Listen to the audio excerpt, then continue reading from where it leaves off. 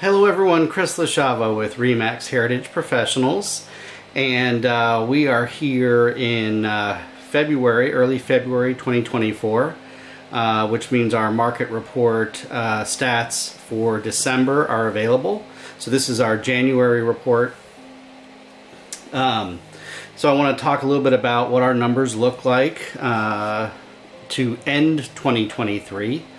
And a little bit about what we can expect potentially in 2024.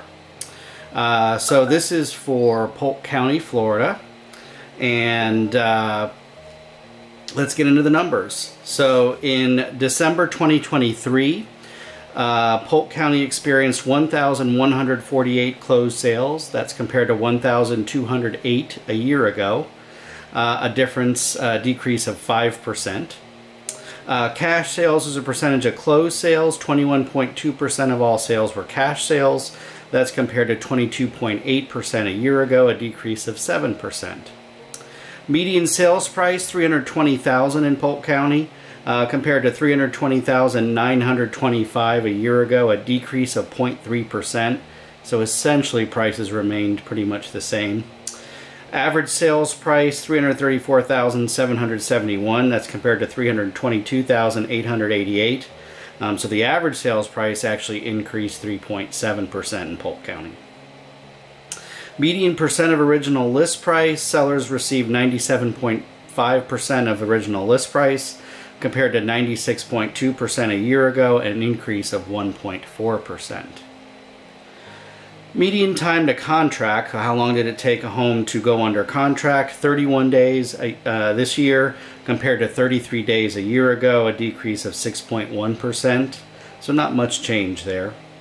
Median time to sale, so this is actually to closing, 79 days compared to 83 days a year ago, a decrease of 4.8%. New pending sales, 1,041 new pending sales in Polk County compared to 1,026 a year ago, an increase of 1.5%. New listings, 1,251 new listings compared to 1,169 a year ago, an increase of 7%.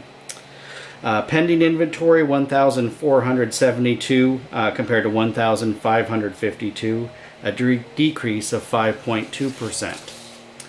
Active inventory, 4,394 compared to 3,541. So a pretty significant increase of active inventory of 24.1%. And then month supply of inventory, 3.5 months supply of inventory compared to 2.6 months supply of inventory a year ago, an increase of 34.6%. So we are approaching, getting closer to a buyer's or a balanced market, but we are still in a seller's market. Tune in and we'll talk a little bit more about what all of these numbers mean for 2023, kind of a look back, and then we'll look ahead to 2024. So 2023 was an interesting year for the housing market in that home prices overall actually increased, although it was pretty minor.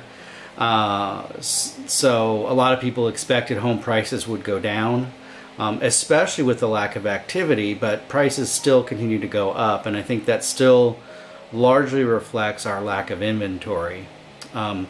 What was probably the most interesting statistic of 2023 is that fewer homes were sold in 2023 than in any other year since 1993. So it had been 30 years since we saw that few number of closed sales in terms of the housing market. So for some people that's an entire lifetime. 30 years is a long time. And it really just goes to show just how slow the market was. But again, in thinking about that, the fact that prices didn't actually crash, didn't really decrease much, it will depend on what area of the country you're in. But as we talk locally, they really remained relatively stable, went up slightly. I think it is interesting that that was in the context of the kind of the slowest activity in 30 years. What impacted that was primarily mortgage rates. We saw a high watermark of a little over 8% for mortgage rates. That really put a lot of buyers on the back burner, sitting on the sidelines, kind of waiting for rates to go down. We did see towards the end of the year an uptick in activity as the mortgage rates dropped. Mortgage rates actually dropped relatively quickly. They're in the sixes now, probably mid sixes, and so that has brought more buyers out. While the Fed didn't lower or raise interest rates, it kept the Federal Reserve rates consistent.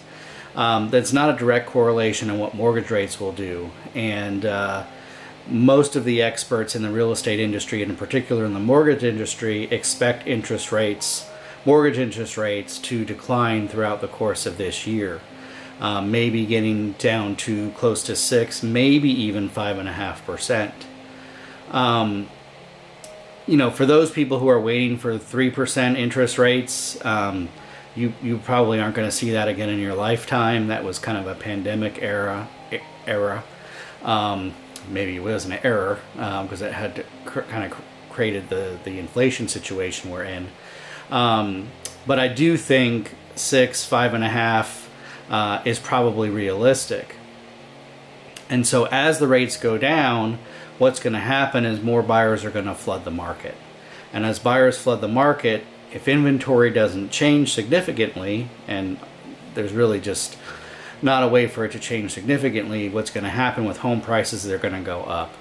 So for those of you who are trying to time the market, again, if you're talking about a primary residence, this is the home you're going to live in, I don't think trying to time the market is necessarily a great idea. I think you need to buy when you're able to buy, and then just hold, and you'll see the gains in terms of your equity in your home. If you're an investor, then it's a little bit different conversation that we need to have as far as when's the right time to buy.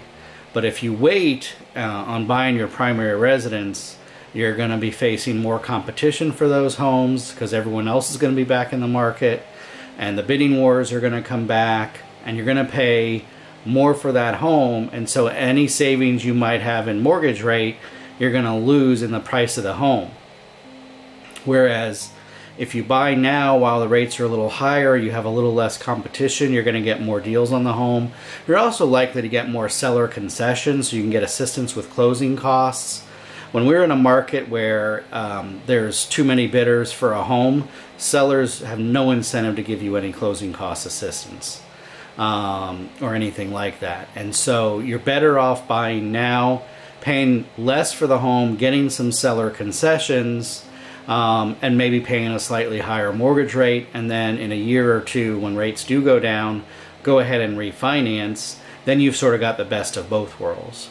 But like I said, if you wait, then what you're going to end up seeing is you're going to be paying more for that same house, if you can even get it, because the frenzy of you have to see the house as soon as it comes on the market and make a quick offer are likely to come back. Maybe not quite to the extreme of during the pandemic, but I think it actually could be pretty similar to that. Like I said, we're already seeing more buyers enter the market, and it's only going to get more and more common as the rates decrease. So my advice is, if you're thinking of buying, probably right now is the best time to go ahead and get started. See if you can find that right property for you, and then worry about the rate in a year or two when you can refinance. You might even be able to get the seller to do enough seller concessions to buy down the rate to something you're more comfortable with as well. So that's the advantage to buying now. Like I said, if you wait, the opportunity to get seller concessions is probably not going to be there. So you're going to have to come up with the closing costs yourself. You're not going to get a buy down, and you're probably going to pay more for that house.